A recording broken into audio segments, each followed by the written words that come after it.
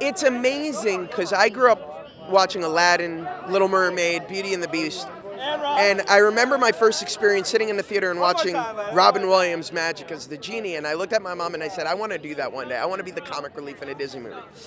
And to then get the phone call to do one of these, and to have it turn out as incredible as it has, it's a dream come true.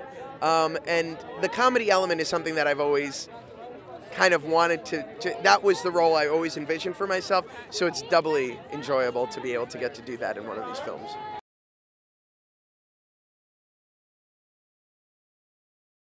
My daughter is a little over 2.5 now, and she saw the trailer with me in a theater, and I didn't tell her anything, and she recognized my voice, and she looks over at me and she goes, "It's Daddy." And it made me melt. Like, it's the coolest thing in the world to be able to share that with my own kid.